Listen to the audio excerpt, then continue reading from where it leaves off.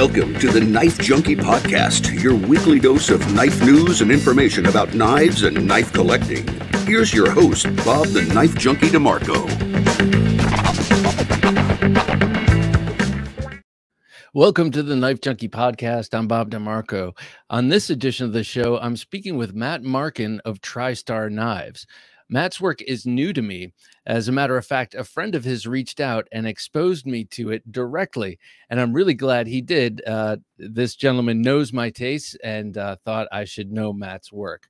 TriStar's custom and small batch production EDC fixed blades, neck knives, and hunters are beautiful to look at with functional, sleek profiles, often sporting sandmine blades and handsome material combinations on the handles.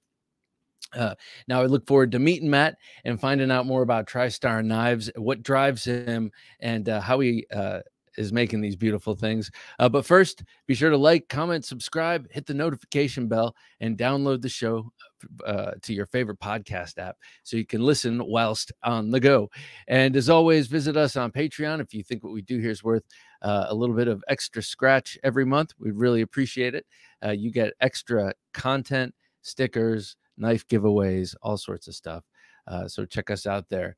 Quickest way to do that is to go to TheKnifeJunkie.com/Patreon. That's TheKnifeJunkie.com/Patreon.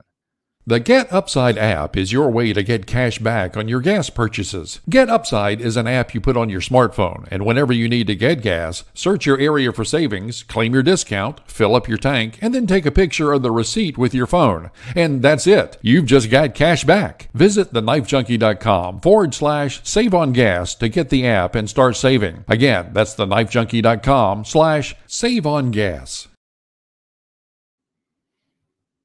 Hey, Matt, welcome to the show. How you doing, sir? Good. Thanks for having me. Oh, it's my pleasure. I've been on a couple year-long tear now in my knife collecting, where I'm really obsessed with working fixed blades into my EDC.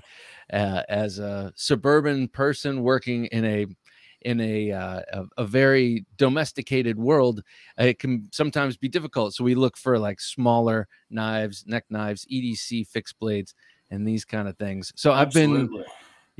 I've been trolling the internet and trolling Instagram and looking at knives like these and knives like yours. And I'm really glad I was exposed to them. Tell me about how you started making them and how you found this niche. Well, I've been carrying knives since I was really young, and I use them hard for work every day. I work in the automotive industry, so prying and cutting and all that. And I always wear out folding knives, no matter what the quality of them. They always wear out the pivot, clip falls off. So I got turned on to a small fixed blade and spent good money on it, but realized I should just start making them myself. So I started just going at it, read about it enough, learned enough, and just started working with tools and learning more about it. So I kind of just grew into it actually as a hobby and trying to turn it into something now. Well, first of all, everyone, I'm sure, I got to know, what was the small fixed blade that you spent a fair amount of money on? Let's see.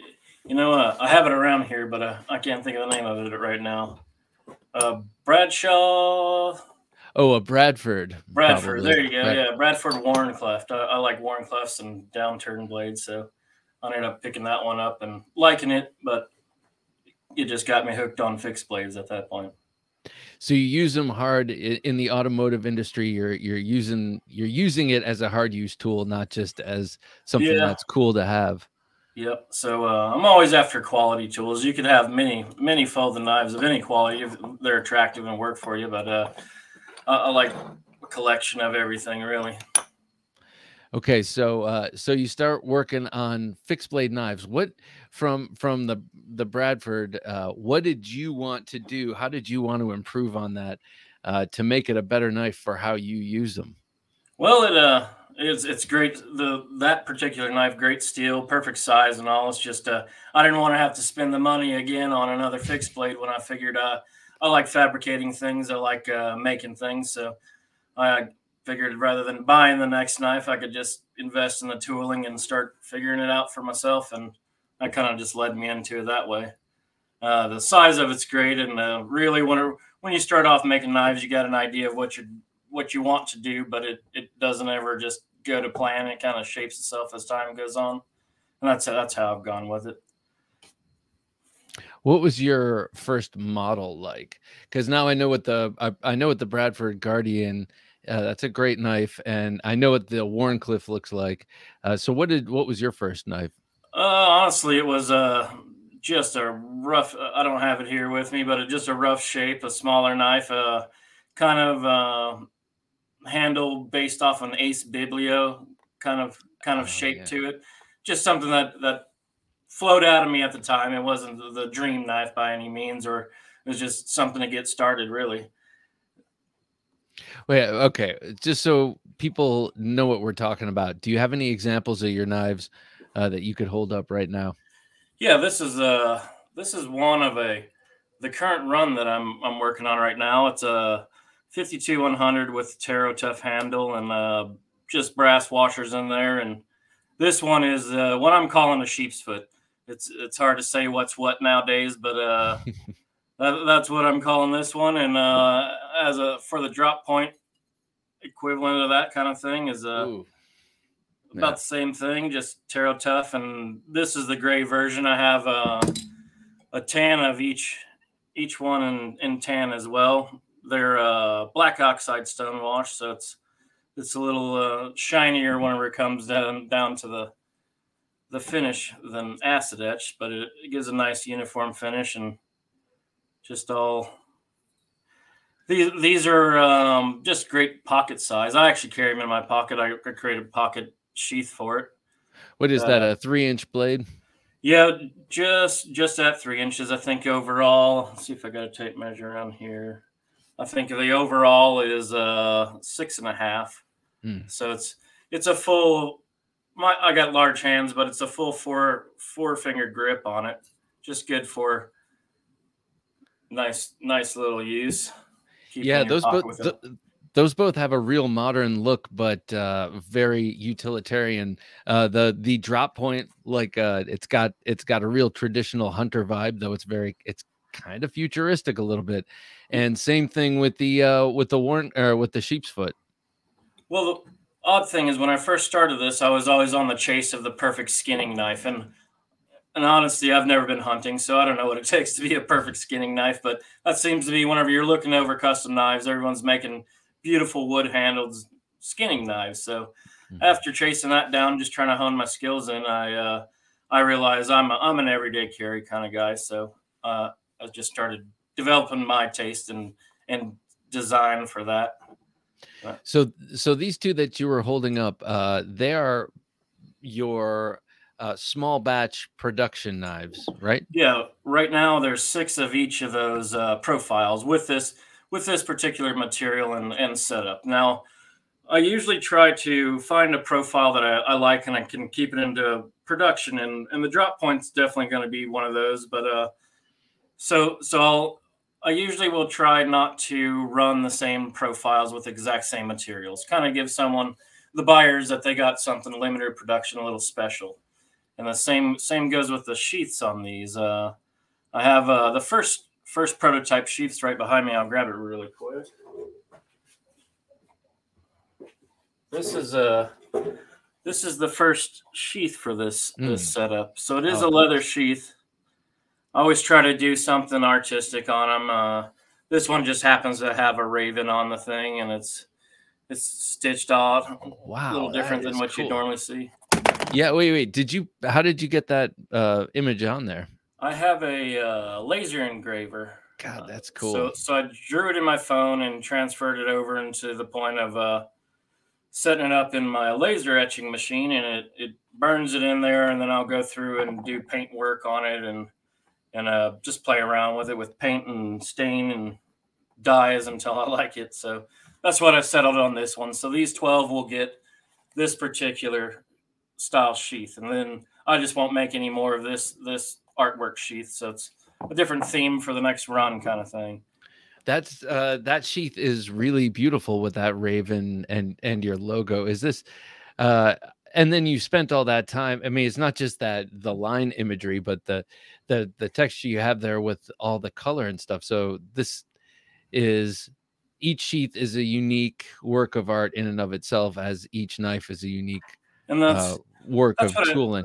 That's exactly it. I want someone to feels like they have something that you can't just pick up off the shelf. Well, Kydex would definitely be easier on me, and I do want to take it up. As of right now, these limited run leathers are just where my tooling's at, and I'll eventually get to the point where I'm using Kydex and probably speeding up production with it, honestly. So, well, are you an artist? Are you a draftsman? I used to be a tattoo artist in my younger 20s. So, while I did that and made my money with it, I didn't find it to keep me interested as the growing man that I've become. So, family man kind of thing. So, right. I've ditched it, but I still have an eye for artwork, and it comes to me fairly easily. And you can still draw, man, and you still know color. That is really cool. Do you have any other of those sheaths in front of you? Here is the first run. It'll be a little bit harder to see on this one. It is it's a wolf. Oh yeah. So here's a little sample of that as well. So it's just a burned in. This was a little card for telling you how to keep and take care of it. Kind of thing. Just so there were 10 of these in this run with different handle materials. Just another little small knife that's easy to carry kind of thing. This is what started off these little knives for me, is just easy carry knives, these runs. I've been carrying one of these every day for since the beginning of the year is whenever I got these. So there were all Dymalux handle materials. So you can't really tell on this screen, but they're all different colored. And yeah, I mean, I could tell one of them has a greener tint, one of them sort of but those are really sleek, very good looking knives, and the perfect size, I think, for the kind of, I mean, I carry fixed blades, like I said, all the time. Even though I'd like to walk around with a big Bowie on my hip, like the smaller the better. But if I can get 4 fingers on it, that's your winner with them. Yeah, I mean, that's a winner for me. And I saw you gripping that. But I really like that sleek profile. Looks like a racing boat. Cool little it's everyone, like your kids having fidget spinners and fidget toys. These are grown man fidget knives. On this first run, I've rounded the spine over, so just you could play around with it in your hand like you would a knife, and it rolls around like that one there that was on the screen. But they're to me the smaller. There's a certain point where it's too small, but it's a good knife that the size of it wants you to carry. You want to carry it every day. You have those nice big knives, but you're not going to throw them on your hip for the day for work. You just need a nice cutting tool in your pocket. So yeah, and for people like you who are making these knives, and I've spoken to a number of knife makers who specialize in these kind of knives. It's a double-edged sword. I'll use that because people want to carry fixed blades. They're less apt to. These they are more apt to, but you still have to convince them to carry them over folders. Absolutely. So you have a very definite, you already had a very definite preference over folders. Well, I would love to make folders. I don't currently have milling machines or even the ready knowledge to just jump into it and actually be successful.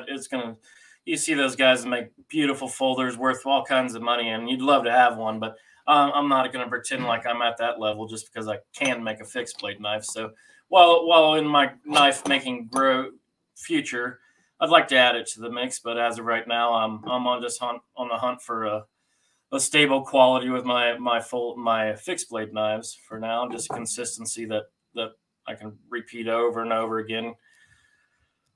Yeah, I was talking in terms of usage. I'm sorry if I wasn't clear with that, but like in your line of work where you're hard using a knife, that to have that fixed blade you know, that sure feeling in hand, and just knowing that there's not a weak point right Yeah. where the sharp point meets your hand.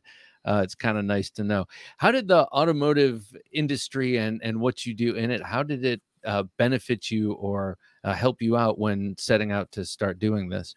Well, I was working as I've always liked metal work, fabrication work. So I was working at a hot rod shop as the metal fabricator there, just doing all the rust repair and panel modifications and rebuilding these cars. And yeah, it was a fun job, but had to move on. And I've been in that line of work, at least hobby work, even since I was very young. So this kind of just naturally came about just because a knife project is such a small project. You can really get through it quickly, where cars could take you years. So this kind of just claimed my attention span, where I can get that sense of fulfillment in making these things. And fabrication just naturally, I had half the tools I needed for it, and it just spoke to me, I suppose. You talked about repeatability and of precision, you know, in your output. How do you ensure that? I guess I got a fairly calibrated eye. I am leaning towards having my blanks at least once I decide on certain ones water jet cut, so I can add machines to the mix. I do have a CNC plasma machine and a router table that I'd like to utilize, and I figured while utilizing those tools and with the aid of a computer, you should be able to count on all your specs and measurements, where it'll come down to me still hand grinding bevels, but I've done that. I do it freehand, and I've worked at it for, I'm probably going on about 2.5 years now of freehand grinding work, and I'm satisfied with my skill set, and always growing and developing more. But it's I keep on it enough that I feel like I'm getting better with every knife that I make. So I can usually land my grinds just fine, and it's the profiles and all that I'd like to be able to speed up naturally, just with the aid of computers and everything else nowadays. Yeah.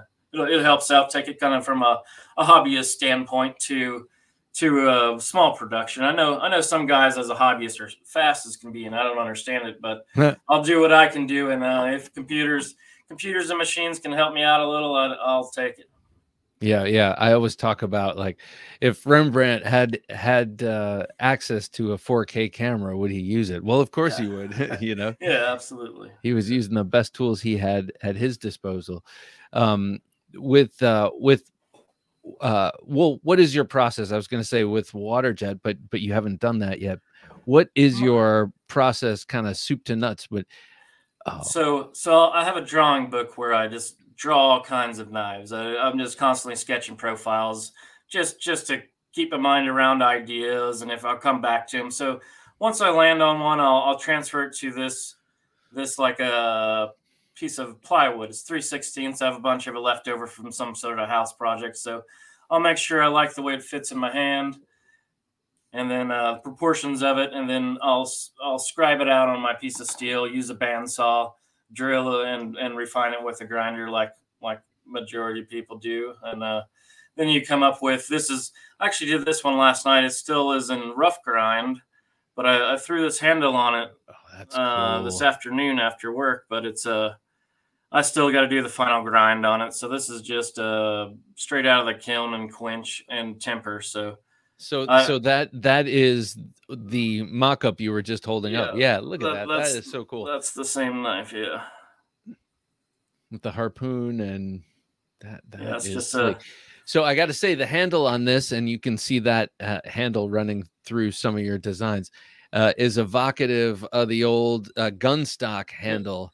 Yeah, I started making those connections. I've watched whenever you've gone over those in a couple of your other podcasts, and I followed Jack Wolf Knives recently. I found them and started to notice it's definitely similar. It gives you a good. I like to segment my fingers in two to two kind of thing, rather than a single up front. Kind of gives you more options on your grip, and that Jack Wolf, even that gun stock, definitely is something that I would prefer, I would think. Yeah, it was a revelation to me for sure. I always just thought it was for looks on that one. But on yours, on the size of it, especially, I like that it's a 2-finger, you know, 2-finger steps. It's not a partition, it's a step, and that's what I prefer. So yeah, the 2-finger on a small knife like that definitely works. I agree with you. That's something I've been trying to develop over time. Is this is an older knife of mine. This is a W2 with a Hamon, and I used to chase W2 down for the Hamon and realized it had me hand sanding my whole life away. So I kind of slowed down on it. But this one is the single finger, just traditional style, and I started to move away from this probably this year as I started changing styles up, and then it led me into yet another W2. Hamon's still there, just not quite as intricate as the other one, but it same thing with this one. You kind of separate your 2 fingers.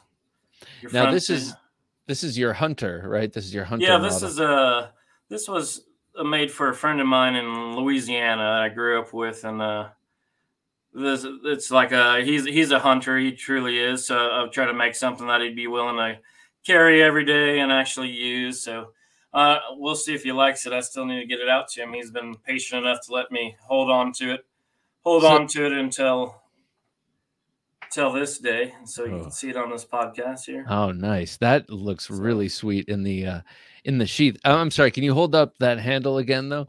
To me, when I saw this and on your website and saw that it was labeled Hunter hunting knife, the handle, which already made sense to me, but made even more sense because it's got a sort of step. It's got a 2-finger 2x2 partition there, but each one kind of flares out at a similar angle. And I also have never field dressed an animal, but I've watched it on YouTube, you know, and there seems to be an action with the fingers and the wrists that handle would be handy for. Yeah, to me to try to get a forward grip on here would be your ideal. You're trying to guard the point of the knife with your fingers, so you're not cutting into what you don't want to in the guts wise, but it lets you handle this thing forward and still have nice control over the handle without I would imagine with blood on it, it'd be a different story, but in my mind, it seems like it's the ideal way to grip a knife whenever you're going to be utilizing it in that way. So yeah, it sort of wedges itself in your grip. Now, excuse me, in my open, I said sand my steel. I think I was making a mistake seeing the Hamon in the W2. How is that made? Is that clay? How do you do that? Absolutely. It is W2 in a differential heat treatment. So you apply an insulator clay on it whenever you're going through your heat treat. You got a specific temperature recipe that you dialed in, and I just fell in love with W2 at the beginning of all this. But like I said, you have to hand sand. You imagine hand sanding hardened tool steel up to 2,000 grit just to dip it in acid and start over. So it's a time consuming thing, but it makes beautiful knives. And this is truly a mono steel. It'll show you some version of where my clay was. I was trying to take notes every time I would do one of these, and basically recreate a knife similar to this one with this activity in here. And it's always different. It's always difficult. Some guys have figured it out, and I know that I have not yet. For a repeatability on the Hamon, at least I can repeat a Hamon. It's just don't get this level of activity, which is the best Hamon I've created. When you talk about activity, you're not talking about the waviness of the line itself. Are you talking about what's happening within the line? Well, you have this is the softer side of it, the top side, and this is the hardened steel, of course. And the darkness that you see underneath the clear line is the ashy of it. It's just part of what happens, the magic of the Hamon in there. So it is hardened steel, but it just has I don't know what you'd exactly call it. It just has all that character in there. Yeah. Where this particular knife is my favorite I've ever done. Where here's another one, and you can see that it's definitely there. and it looks cool and all, but it's nowhere near the activity that this one shows. So it's interesting. I don't know if it was because of this big fuller in here that allowed the heat to do its thing. I'm not exactly sure how I got this one to look this way, but I haven't been able to recreate it, at least. So you do your grinding before about 80%. You do about 80% or so, and then put your clay on there, heat treat it, and do your thing from there. Okay, so that way you can It's a shallow hardening steel, so if it's too thick, you'll grind out all the hamon. You didn't actually so you want to get rid of some of the steel to begin with, so that when it comes time to actually insulate it, it has that material to do its job with. All right, so you're not grinding it away. Yeah. Yeah, and that's where hand sanding comes into it. Is you're kind of wanting to be delicate, not to ruin it. You want to see what the steel has to offer in your heat treat there, rather than just watch the machine burn it all out of there. Yeah, right. And so, but you have to do that and then dip and repeat, right? Yeah, once you hand sand it to a nice polished finish, you use some sort of acid, whether it's ferric chloride, lemon juice, coffee, whatever it is, and it'll ruin your polish. But then you got to repolish and do it over and over until you get the look that you're trying to achieve. And sometimes it comes out amazing. Sometimes it comes out amazing, but not quite as active as others. So it's an interesting process. That's why I say you take notes, and you're always it'll kind of become an obsession of yours to try to figure this out. But it's a lot more difficult to, at least for me, to figure out exactly what I've done to get a certain look there. Well, I imagine too, you're going for the certain look, but also you have to be aware of the hardness of the hardenable steel. Yeah. So when you're now that you're not doing the hamon as much, you said you've kind of not strayed, but you've moved away from W2 because it's so damn labor intensive. So now, do you have a different sort of approach in terms of how you heat treat it? I mean, obviously you're not covering it with clay, but is it a totally new regime? Actually, I'm just skipping out on W2 altogether, and I'm using a lot of 52-100 right now. Okay. It seems I like the high hardness of W2. Takes a real fine edge. So with 52-100, you also can have a high hardness level and keep a nice fine cutting edge on there. So that seems to be my go-to at the moment. I'd love to get into stainless, but it's just I don't have a way to cryo treat it at the moment, which is I'd love to get into it. It's not the time quite yet. I like the idea of, well, first of all, I like high carbon steel, period. And I also like putting patinas on them. And that's another kind of character that I enjoy. Plus you can easily polish those out and redo patinas. So I like the idea of 52-100, but I also like the idea of it because it's a ball bearing steel, right?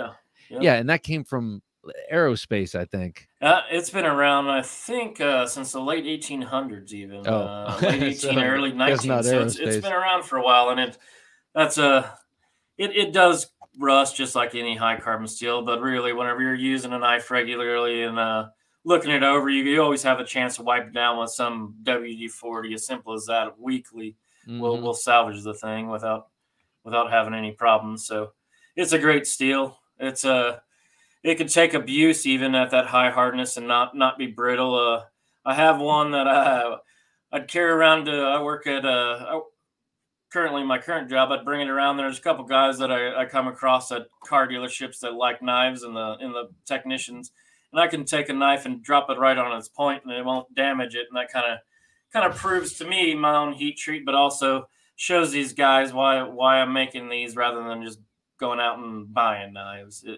You could get a different quality out of your own product. I think you could dial in geometries and heat treats and recipes and all that, and really get yourself a high quality knife. Yeah, and anyone who works on concrete with a knife long enough will recognize the value in that drop test. And you're right about. I mean, I should say anecdotally, I have also noticed when I take my car into one of two places. The guys all carry knives, and one guy recently, and I feel like a creep sometimes, like, oh, I couldn't help but notice you're carrying a paramilitary. Oh, yeah. too. They're like, stop looking at my pocket, you creep. Yeah. But this guy had a Maximet, and he couldn't stop talking about how awesome it was. Well, yes, he could. I guess I couldn't stop talking about how awesome it was, but he was like, he loved that blade steel for what he was doing, working in a shop there. Yeah, so that makes sense. So as you as you start acquiring skills, some taken from your other life, but and your career, but some newly acquired. Do you have mentors or people that have shown you things along the way? No, not at all, really.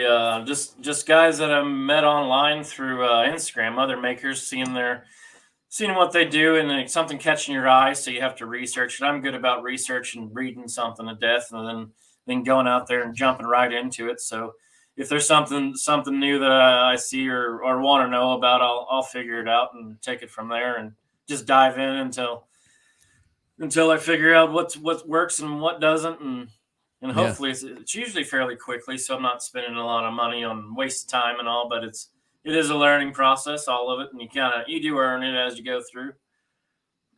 I mean, imagine what this what this experience for you would be like without internet. And now I'm being presumptuous here, but I would imagine it has a lot to do with your learning here. And in the old days, and not even that long ago, you'd have to get in your car and you'd have to drive somewhere and you'd have to seek this out. I think about this a lot. Like, my parents have always been travelers, and they were putting trips together before the internet. How the heck did they do that? But it's the same thing with something like this. You would have to go seek out, find where knife makers are, and then get in touch with them either on the phone or write them a letter or show up at their doorstep. And it take you a lot longer, even if you have the the natural inclination to be a maker. That's honestly how I learned a lot of the car stuff I know. I was always into automotive bodywork, fabrication, and paint and auto body. So I'd have my mom take me to the library and look up every book that I could find on it, whether they were any good or not. Probably 10, 20, 30 years old, so it's outdated information, but good. And then you start trying it, and you meet other grown men in the industry, and you ask them questions, and you ask the same questions to everyone you could find, and then figure out what seems right, what seems wrong, and go from there, trial and error. And you start taking you longer than nowadays, but you'd learn how to do it with your own trial and error and the knowledge that you've gained of asking questions. So you're 100% correct on that one. Have you been to Blade Show or any other knife shows? No, last year I was wanting to get, or actually this past Blade Show, I've wanted to get there. I didn't have anything to show. They accepted me to show if I wanted to, but I wasn't at the point through family house projects and stuff. I didn't have enough inventory or anything to show. So this coming one in the summer of 23, I'd love to be there. I'd love to be at the position that I have plenty to show there. So that is one of my goals coming up here, and I'm so close to it. I'm about 5 hours away, so it's not too hard to get out there. Well, even if you don't, I mean, what I mean is, even if you don't have the stock you want to bring, it's such a great time, first of all, but it's so amazing to be there and just be surrounded by, hundreds and thousands of people who, not hundreds of thousands, but hundreds and probably over 1,000 people there who love. Yeah, I watch videos of it when it's happening. I watch all those guys having fun, and I'm sure you're there. But it'd be nice to meet people that I've talked to through Instagram and seen their work and see it in person, and just the overall. When you love knives, I guess we're in a way are all knife junkies, and this is what captivates our attention and hobby. It'd be amazing to go see it what the U.S. has to show you there. That's really what's going on. So it's all the innovations through the year and design, I'm sure it's amazing show to get to. It is. And you know what? I kicked myself. I've only been twice, but both times I've kicked myself because there's an entire part of the room full of stuff that I love, like old World War II era things, folders, fixed blade knives, Randalls and stuff. And I'll walk by them because I know what those look like. I want to see new makers. And then I'm like, oh, but I should have bought a Randall while I was there or something like that. Do you collect, do you have any knives left over from before you started making the things you carry? I do have a bunch. A lot of them are just sub $100 knives that I'll just using to use up and use them until they fall apart kind of thing. And I have a couple of good Benchmades and Spydercos and stuff like that. But it's I've moved around. I moved out to Tennessee about 5 years ago, so some of it got lost in the move. Some of they're just, to me, work knives. So I don't have any kind of valuable collection like a lot of guys do. I have a couple that I hold on to, but it's nothing that I'm no showpieces or showcase kind of things. Now that I'm making these things, I did recently buy a. This is the first folder I bought, and I was looking up as a Kaiser. Ooh, I don't even know what it is, but sweet. I was looking up a sheepfoot, and I like the design and the mic on it, so I cheap enough to grab and just carry it as a. That's got a weird name. It's called the Towser K, but that is like one of the smoothest knives I've ever opened and closed. Yeah, and it seems like it's geometry. It's smooth as can be, especially for a $70 knife. So I'll try knives out like that, and I won't care about them too much. I'll just use them up, and once they fall apart, they fall apart. It's no big deal. You pick up the next one if you choose to, or you carry one of your own little fixed blades that you decided to design the night before, just to keep you moving with it. So is that how quickly you can bring an idea into reality, just kind of overnight, so to speak? Yeah, it depends on what I'm doing. If I'm working on a run of knives, then I try to stay focused just so I don't break my focus. I have a process that I'm working through. I set up little bins of every one of them in their stage and just keeping it moving. But this particular knife, I've been dealing with the run of these for a couple weeks now, just trying to pin down the hardware and everything I needed. So just to get my mind out of it, I threw this one together, and it was based off of a design that I drew a couple weeks ago. And last night I saw a piece of steel that called my name, and I wanted to get it together. So this was a matter of an hour or two last night to get it roughed in, and then after work today, threw some handles together, then try to get it heat treated and ready to go for this. Particularly, I didn't make it to the final grind of it. It actually just came out of the kiln for tempering just before we got on here. Oh, I love. Okay, so just to honor that, hold that up real close to the screen. I want to see this. Look at that. That is beautiful. I love that handle material. It looks like some sort of coral or undersea creature. Jade G10 with an epoxy in it, and it's a routing machine, CNC router that out. I think his name is Broyen Scales.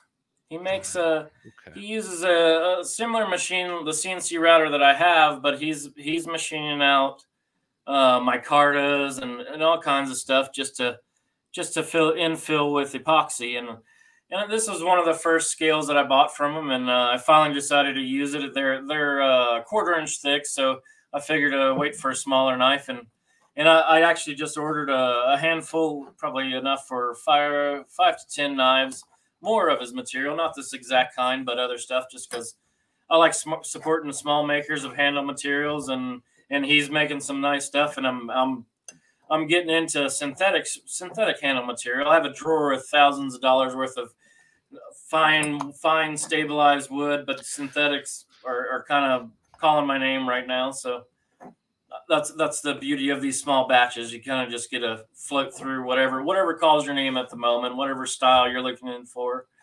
So this happens to be probably something you'll see on the next run or so of knives is something that he's made. It's cool because it's the same with the sheath. So you get to sort of freely express yourself Yeah. with the little runs. You also do custom stuff. What I'm trying to say is you have custom patterns that you make. But what about if a customer comes to you and says, "I want you to make me a Bowie knife," for instance? Is that something that you do? Oh, Then this enters the screen. Yeah. oh, that is cool. So this is the biggest knife I've ever made. I was asked for I think a 12. I can't remember exactly. I think this is 12-inch blade. But this is he wanted some sort of chopper. So this is what I came up for him. Kind of a camp knife, has saw teeth on the back side there.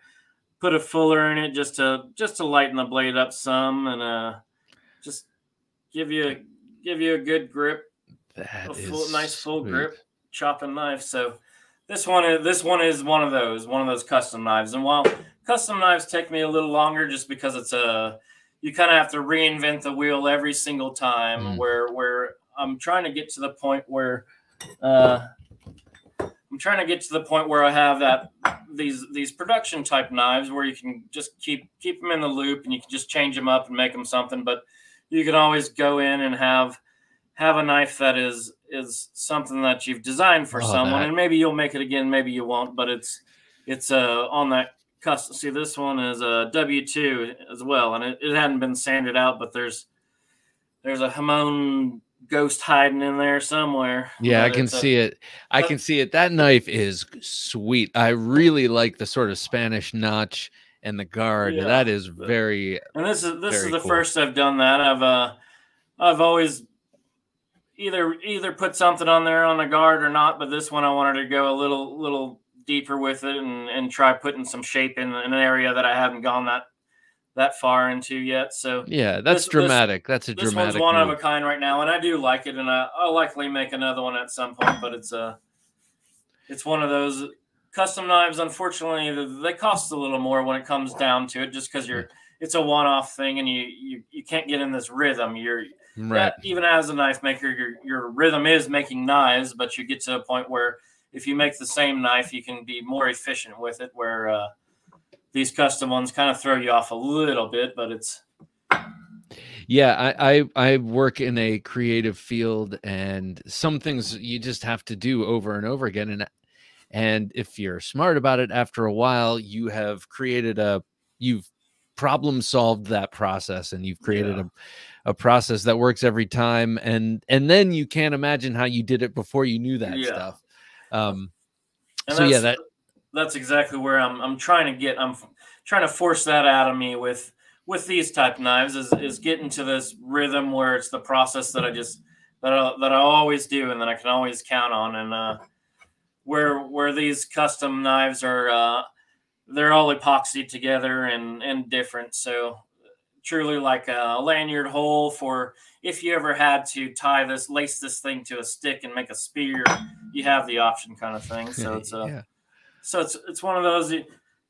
I'll do it, but I'm trying to grow myself and kind of force a business plan per se out, and while it's still going to exist, it's not my main focus anymore. Where these runs of things, that's why I'm hunting for that perfect profile. That's a popular one that I can pay to have water jet cut and count on them moving rather than just sitting on there on something that was a decent idea but didn't turn out. Yeah, I think that's a valuable thing to know. I bring this up a lot. There's the idea of having one or two or three designs that you perfect over years, and you just iterate and reiterate and reiterate. And so I call that like the Chris Reeve knives model kind of. And then there's the Tops model, who's got 50 billion models, and they're always almost all available, except for the ones that are totally out of print. And both of those are exciting to me. I love both of those because I do call myself a junkie, so I love the variety of the Tops. But the concept of sticking with a design once you've dialed it in and just every once in a while tweaking it. You know, over the last 12 years, we learned we should do this, and you can't even see the difference, but it makes the knife better. I love that concept. And that's somewhat, it's a rough idea is to try to get to that point, but that's where these runs, the creative side will be the material that goes into it, whether it's different steel. Maybe I do a run of all W2 where they're 100% unique with their Hamon kind of thing. But I want to try to, even if I have a lineup of knives, which maybe I'm shooting for about 5 of them, even if I have that lineup, every time I make a run, you could at least have something different than you had the last buyers had. So they're always a collectible in some way. Are these serial numbered or dated in any way? Right now, I haven't got that deep into it, other than the wolf knife kind of thing, like wolf, or that particular run. The sheath is kind of what's labeling these runs, or right. The artwork on there. So I have a hard time naming inanimate objects. So it's my brother-in-law's been on me. He's like, just give it a name, and I've never named Samuel. Cars. Yeah, it seems odd to me, but it's a necessary thing, and I got to figure it out. But as of right now, the artwork on the sheath is what's keeping track of these particular runs. Is you won't see it again once they're gone, kind of thing. But that'll only be until, like earlier I said, I'd like to start using Kydex. Once I start doing that, I do need to put a number to it, a name to them, and try to keep them distinguished in that kind of way.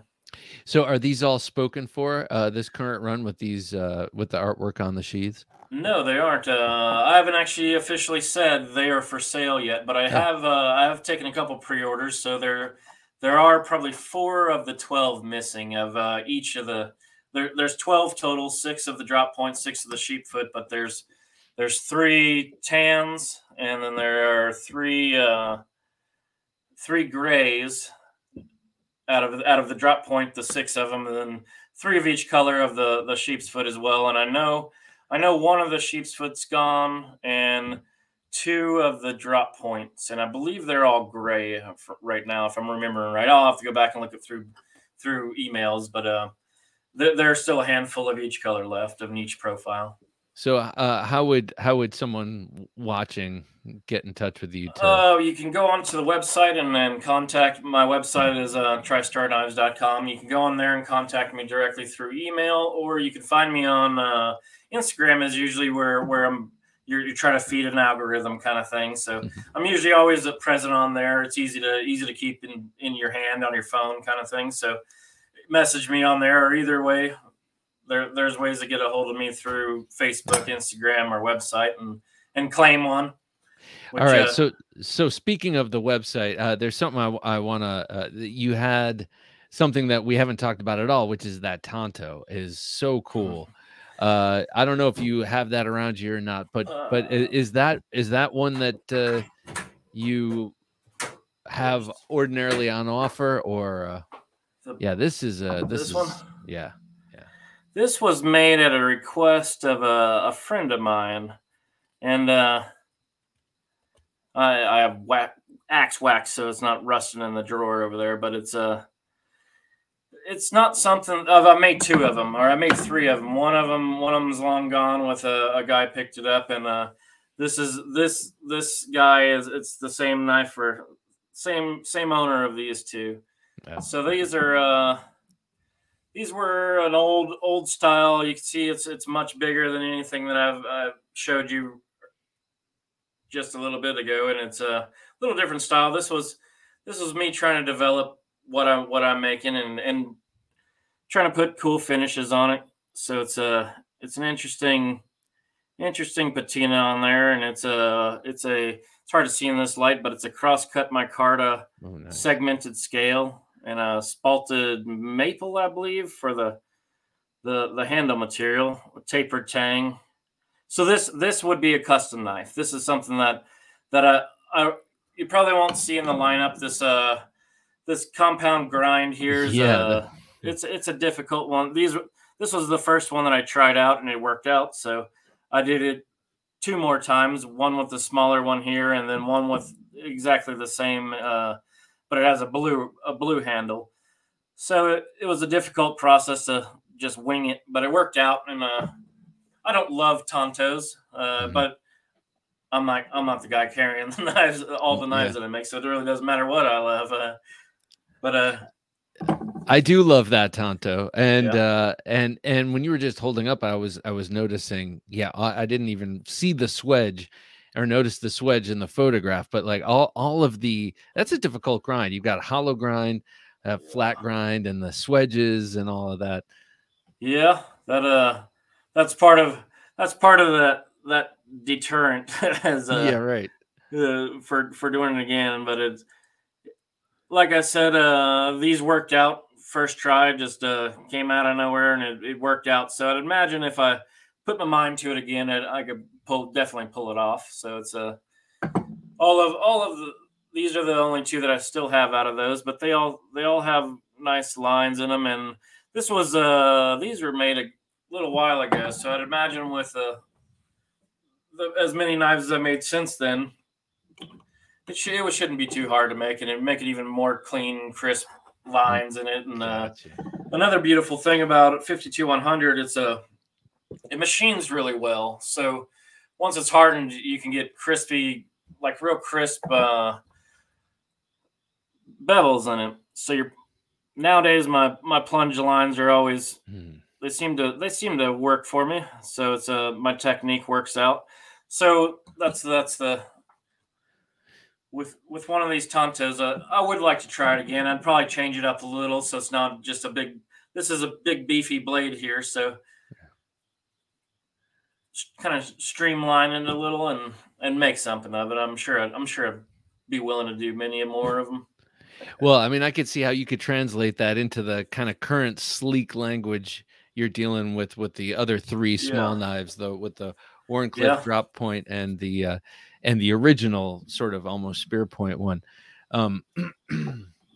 How automated do you want to get as you continue? I would like to, since I know your plasma cutter isn't the ideal thing to cut out your profiles because it's too much heat along your edge, so you have to oversize the knife and account for all that. Water jet cutting or laser is likely the way to go, but that would be one thing that I'd like to do. Just I spend a lot of time sitting here. I got all kinds of profiles like this that I've had to truly cut out and refine and drill like everyone else does. But if I can speed that process up, I could make more knives. And another thing is, once I do get to the point where that process is something I can dead count on, I can also utilize my routing machine, my CNC router, to help create my handle. So if it's a handle, if these two things could work with me here, I could potentially say I could create 30 knives a month as a goal of mine.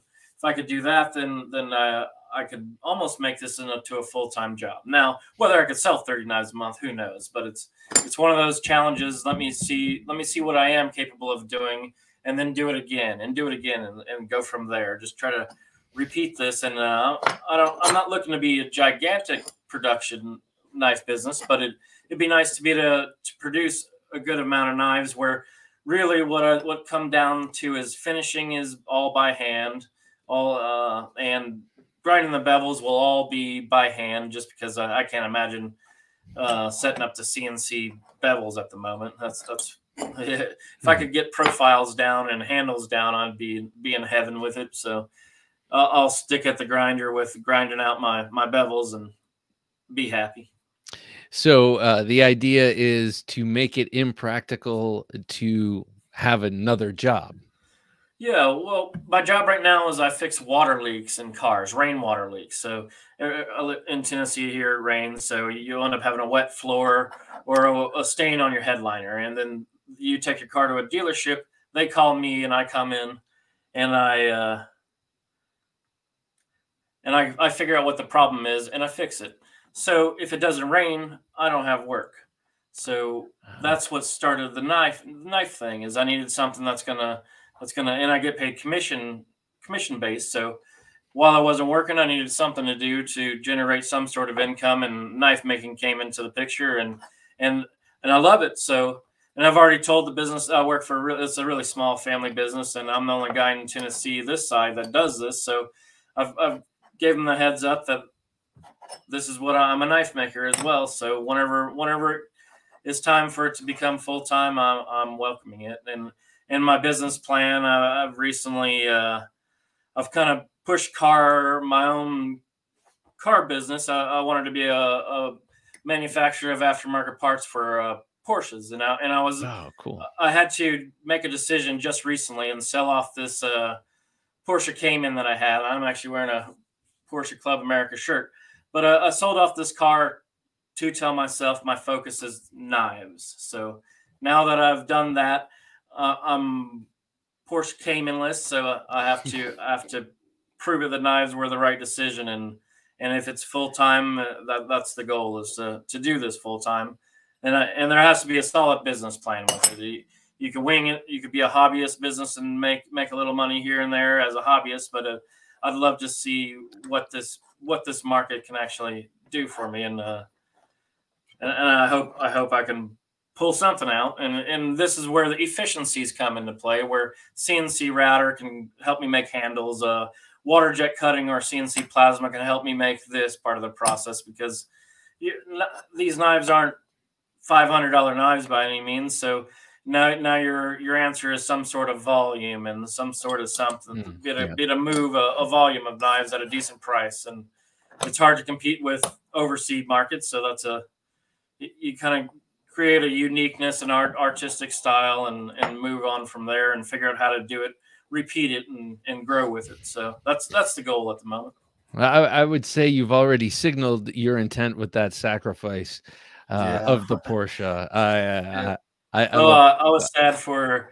I've been wanting that car for since it came out when I was younger, 20s. That car, it was a 2006 Cayman S, so beautiful car, and it's they're still beautiful cars nowadays. They handle great, and I have an eye for automotive design, so in my custom body work, I like tasteful mods. So that market has room to grow in it, but it's costly, like you would imagine. So it was a decision in this current economy. Was it smart to be holding on to a toy car that you're only going to go deeper in and abandon the knife business to embrace that, or abandon the car and embrace the knife business? And knives won. You know, Matt, every time I get on myself for collecting knives and spending money I probably shouldn't, I think, well, at least I'm not into watches or cars. I mean, I could be easily, but I've never allowed myself to go there. Yeah, I held on. I have 3 other Porsches right now, and they're of course the 944s, the cheap one. Yeah. And then I have an old 73 914, which I remember the 914. Used to be the little turd of the Porsche world, but those things have skyrocketed in value, and mine's in good shape. And I'm going to modify it more, but those things are valuable cars nowadays, and it's surprising. So I did hold on to the cars that I've had for years. I just didn't hold on to the one that I really wish I could have. But. Well, sell more of these knives, and someday you'll get that Cayman back. Hopefully. Matt, I want to thank you for coming on the Knife Junkie podcast, sir. It's been a pleasure meeting you and seeing your knives up close. Oh, it's my pleasure. So let everyone know how the best way to keep up with you and your releases.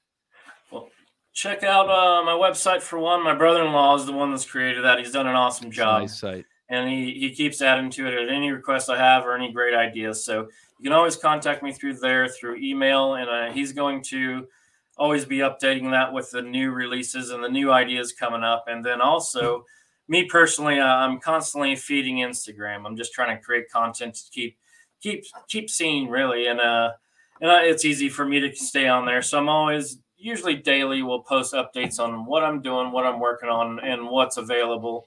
And we'll answer any message that comes across there. So with those, Facebook's the same way. It's a little slower updating than Instagram, naturally, just because of Instagram's right at your fingertips. But it's I do update that daily or every other day. So any of those methods, you can get a hold of me.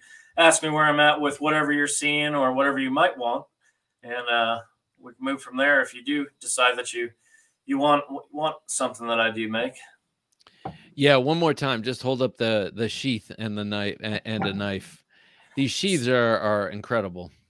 So this is the sheath for what is available right now, and this will be the exact same sheath that goes with this as the drop point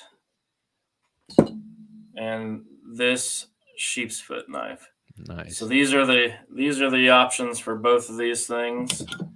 You get two profiles, one in gray Taro Tough, and in tan, and both profiles have both option on them. Okay. And these things will someday have a name, but until then, they're just things. They're TriStar Knives. Yeah, drop point, sheep foot. Matt, thank you so much for coming on the show, sir. Thanks for having me. It's been a pleasure. Do you use terms like handle to blade ratio, walk and talk, hair pop and sharp, or tank like? Then you are a dork and a knife junkie. There he goes, Matt Marken of TriStar Knives. I love the idea of the one-of-a-kind knives in one-of-a-kind sheaths with the original artwork on it. Very, very cool. I love seeing makers go above and beyond and just exceeding expectations and giving us a little bit more of themselves in their work. So really awesome stuff. All right. So be sure to join us next Sunday for another interview, and Wednesday for the midweek supplemental. And don't forget Thursday Night Knives, 10 p.m. Eastern Standard Time, right here on YouTube, Facebook, and Twitch. Until then, and for Jim working his magic behind the switcher, I'm Bob DeMarco saying, don't take dull for an answer. Thanks for listening to the Knife Junkie podcast. If you enjoyed the show, please rate and review at reviewthepodcast.com.